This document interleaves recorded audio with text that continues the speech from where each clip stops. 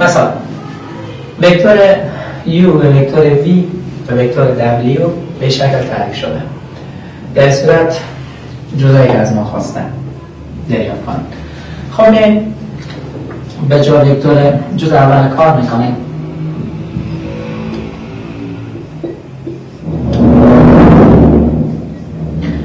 به جای وکتور u قیمت می‌نویسیم 2i 3j چون وکتور همه وکتور هم می‌نویسیم. خب جمع عدد دو خودیم به جای وکتور v قیمت می‌نویسیم 4i 6j 2k.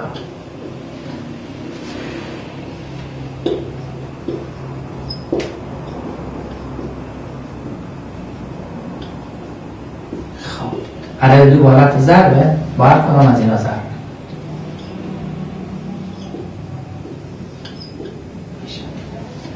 دو چهارتا به 8 آی دو شیشتا 12 ج دو تا 4 تا. حالا اینا رو با هم جمع میکنیم. آی با آی، جی با جی، کا با کا. 8 و 2 10 3 و 12 15 جی. یک زری نداره، زری به یکه. 1 و 4 5 میشه.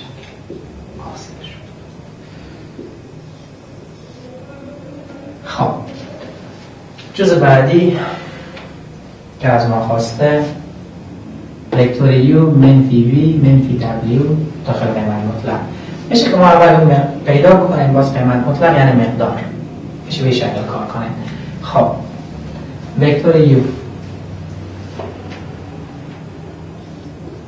2i مثبت 3j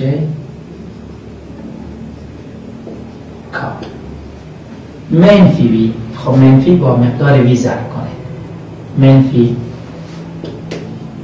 4i خب منفی 6j و منفی 2k منفی w.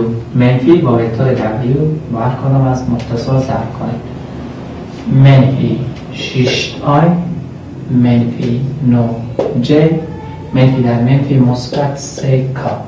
علامه وکتور هم می‌نویسیم. خب حالا اگر 2i اینجی داریم 2i روی خط میکشیم 4i در این قسمت داریم 6i هم داریم. این دوتا هم علامه هم جمع میشن میشه 10 از 10 که 2 کم کنیم منفی 8i چون علامه از عدد میگیریم که قیمت مطلق یا مقدار بیشتر باشه. 3j اینجی داریم 6 اینجی داریم 9 اینجی داریم. خب اینا هم علامه هم 9 و 6 که جمع کنیم میشه 15 با 3 کم کنیم 12 چون علامه از منفی 12 j یک شکل میم کار 1 و 3 چون هم علامه هم جمع میشن 4 2 که کم کنیم میشه 2 علامه از کلمتر مثبت 2 کار یک شکل.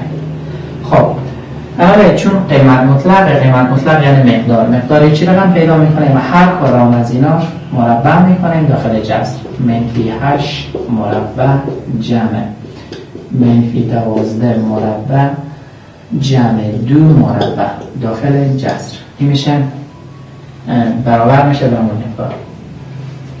منفی 8 مربع کنیم میشه 64 منفی به توان جفت مثبت میشه 144 مثبت 4 داخل جذر. خب این که جمع کنیم 144 جمع 4 میشه 148 جمع 64 حاصل در قسمت نمیسته 148 اینجا هم 64. خب جمع کنین 8 و 4 12 ما 2 حاصل از 1 در 11 باز حاصل از 1 2 حاصل میشه جذر 212.